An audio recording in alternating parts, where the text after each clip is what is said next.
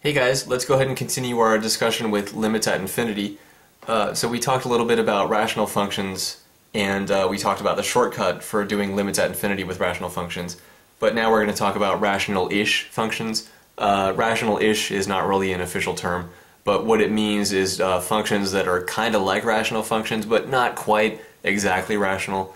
So for example here, example 7, limit as x goes to positive infinity of x to the 5 halves plus 2x squared minus 3, all divided by 14 minus 3x to the 7 halves. So remember, a rational function is a polynomial divided by another polynomial, but neither the top nor the bottom is a polynomial, right? Here, why not? X to the 5 halves, fractional power of x. That means it's not a polynomial. Here, x to the 7 halves, fractional power of x, not a polynomial. Okay, remember, in a polynomial, all the powers of x have to be positive integers or 0. Okay, so what do we do though? Well, the shortcut's actually still going to work, but now we have to be careful. We can't use the word degree because the word degree, officially speaking, only applies to polynomials in this kind of context here. So it doesn't make sense to talk about the degree of the top because it's not a polynomial. And it doesn't make sense to talk about the degree of the bottom because it's not a polynomial. But you could still talk about the highest power of x, right? So it's actually, we can really use just the same rules, but instead of saying degree, we have to say highest power of x, simply because these aren't polynomials anymore. So we just have to be careful with the terminology. But actually, the same shortcut rules still apply. They're actually identical, exactly the same. The rules are still the same. You just have to be a little bit careful about what's happening. So, but let's not do this with the shortcut method. The shortcut method really, if you're doing something like this on a quiz or a test, you're probably going to have to show some work, do it the long way. So I want to run through this one like that. So how do we do this the longer way? Well, we're actually going to do it the same way we did the rational function stuff the longer way. You find the highest power of x that appears everywhere in the top and the bottom, and then you multiply the top by 1 over x to that power, and you multiply the bottom by the same thing. So here, x to the 5 halves, x to the second power, just a constant. Here's x to the 7 halves. And 7 halves, that's the highest power of x that appears, right? So 5 halves, that's 2.5. Here's 2. Here's x to the 0, and then here's x to the 3.5. So this is the highest power of x that appears. So what we're going to do is multiply the top by 1 over x to the 7 halves, and we're going to multiply the bottom also by the same thing. Alright? So multiply the entire top by that, multiply the entire bottom by that. So then what are we going to have? We're going to have equals limits as x goes to positive infinity of big mess here. So we're going to have x to the 5 halves divided by x to the 7 halves.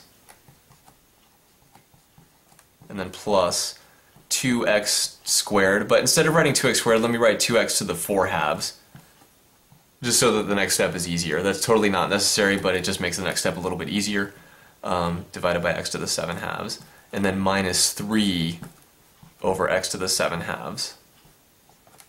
Alright, getting a little messy here, I guess. What's happening on the bottom now? We have 14 over x to the 7 halves. And then what happens in the next term? We have minus 3x to the 7 halves divided by x to the 7 halves. Okay, so now we need to simplify this a little bit. So what happens next? This equals the limits as x goes to positive infinity of what? Well, here, x to the 5 halves divided by x to the 7 halves. That's going to simplify to 1 divided by x to the 2 halves, in other words, just 1 over x. Alright, what happens over here? 2x to the 4 halves over x to the 7 halves, that's going to simplify to plus 2 over x to the 3 halves. Okay. What happens over here? Minus 3 over x to the 7 halves. That actually can't be simplified anymore, but that's fine. On the bottom, 14 over x to the 7 halves. Nothing to be done there. And then here, minus 3, because the x to the 7 halves just cancel there. Okay, So now we do the same thing that we did a couple times before when we did limits at infinity with rational functions the longer way. We just look at each term separately by itself. So as x shoots off to positive infinity, where does this guy go?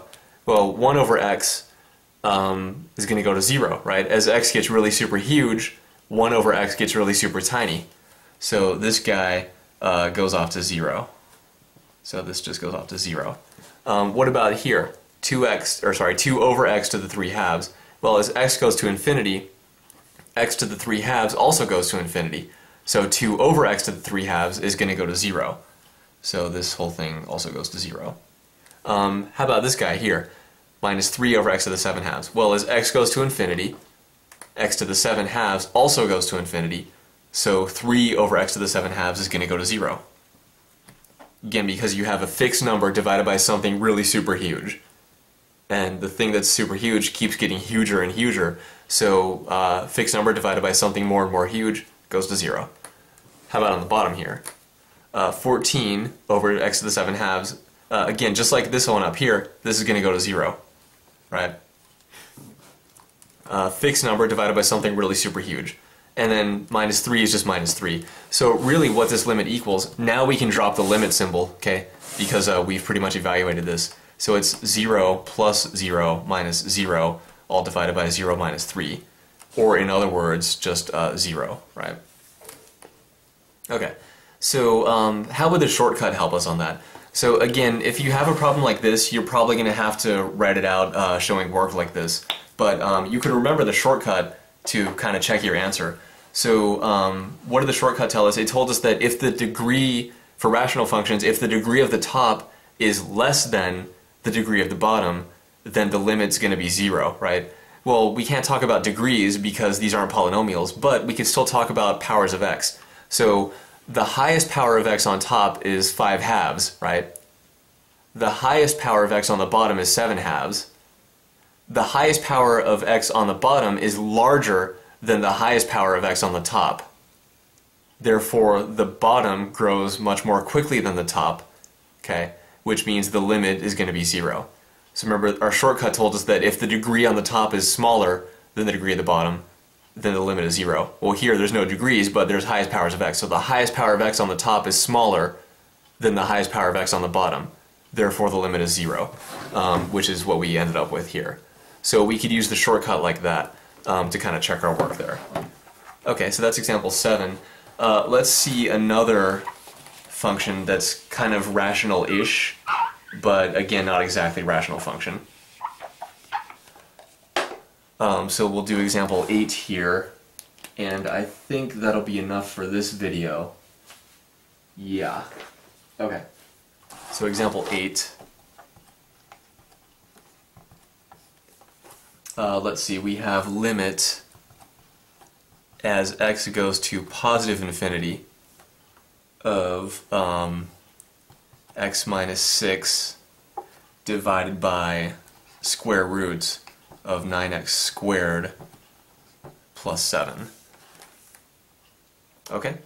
So so this isn't quite a rational function. Why not? Well, the top is a polynomial, right? That's good, but the bottom, it's not quite a polynomial. So 9x squared plus 7, yeah, that's a polynomial, but the square root here is kind of ruining that for us. Because we have the square root over everything here, it's not a polynomial anymore. So this is not a rational function, so we can't talk about degrees, things like that. But we can still apply the shortcut here. But the problem is the square root kind of makes it tricky. So what I want to do here again is go through it the long way. And it's best to do that because if you have this kind of problem on a quiz or a test, you're probably going to have to show some work here. And it is a little bit tricky. So let's go ahead and see what's so tricky about it. So just like before, we want to identify the highest power of x on the top and the highest power of x on the bottom. Now on the top it's easy, right? Here's just x minus 6. So the highest power of x on top is just 1. Okay, that's good. What about the bottom here? Well, here's an x squared, but it's underneath the square root. So what we want to think about is this. When x is really super huge, the square root of 9x squared plus 7 kind of sort of behaves like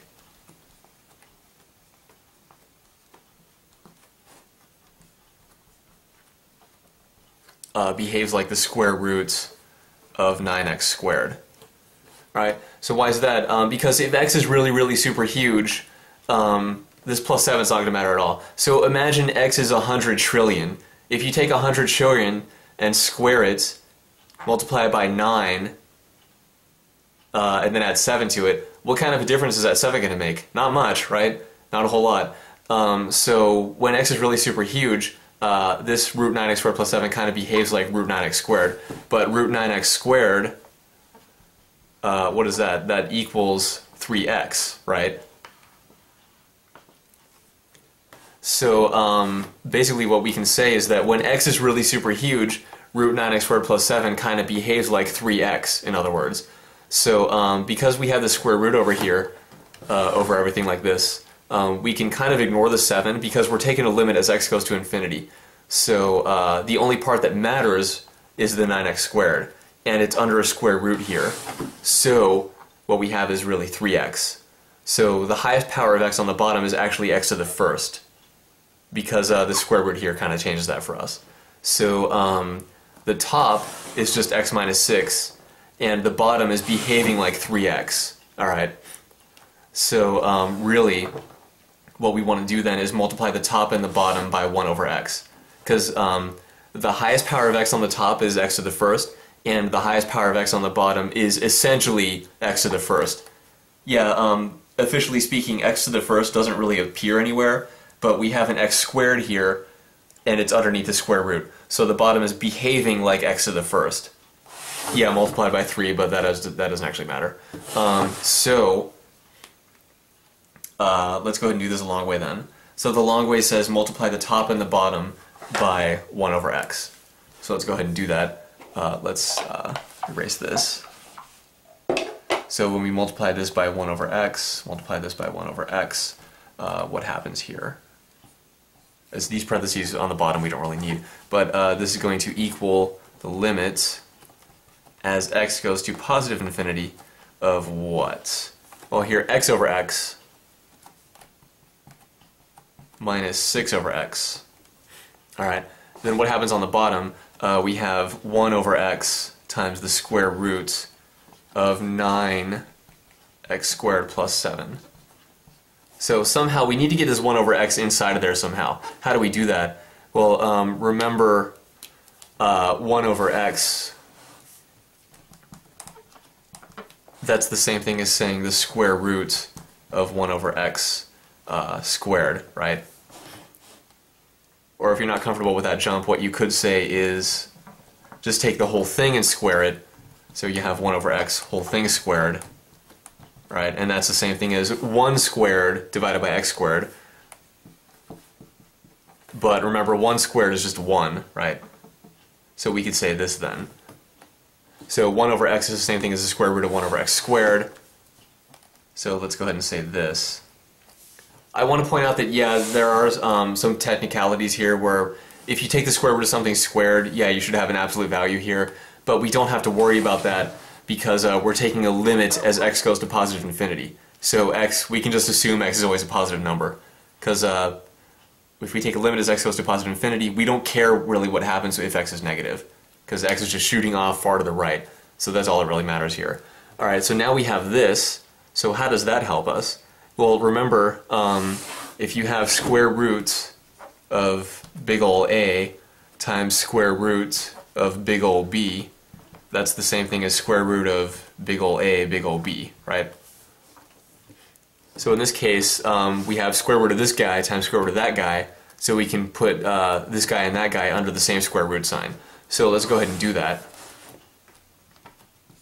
So this equals limit as x goes to positive infinity of what's happening on the top now. X over x is just 1, 6 over x is just 6 over x. And then on the bottom we have square root of, remember when we push this in here, it's going to be 1 over x squared times the whole thing, 9x squared plus 7, right?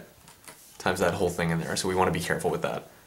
So let's go ahead and continue simplifying this. So we're almost there. So bring this up here. So let's say that equals limits as x goes to positive infinity of 1 minus 6 over x is still on top. And then on the bottom now we have, we're going to have 9x squared over x squared plus 7 over x squared. So that's what we're going to have up here. 9x squared over x squared plus 7 over x squared. Alright, so one more simplification step here.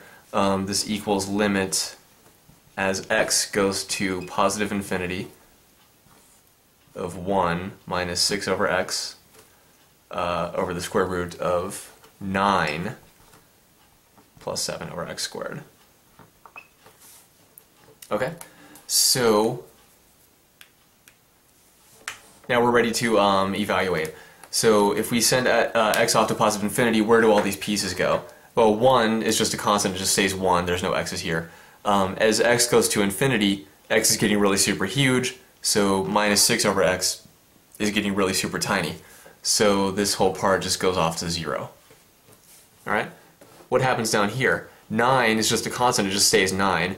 And then here we have 7 over x squared. So as x goes off to positive infinity, x gets really super huge, x squared also gets huge, even quicker, and 7 over x squared is going to go to 0, because it gets really super tiny.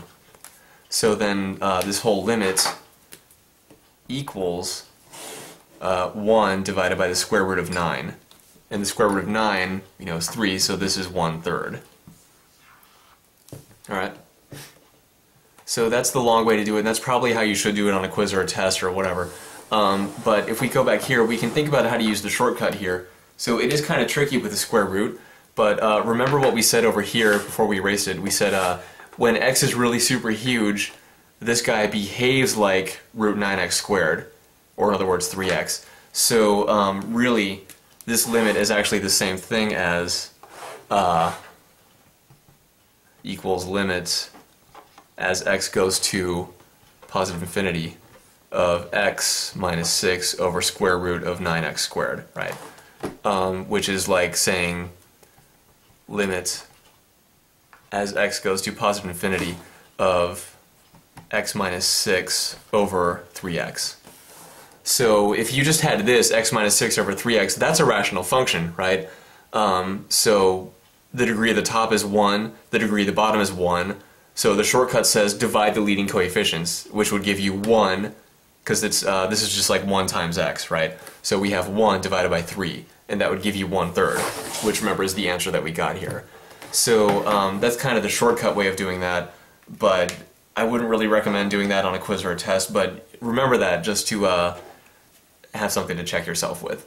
So it is a really nice shortcut, and it's really helpful. And if you can use it, by all means, go ahead and do it, but make sure you're allowed to before you do.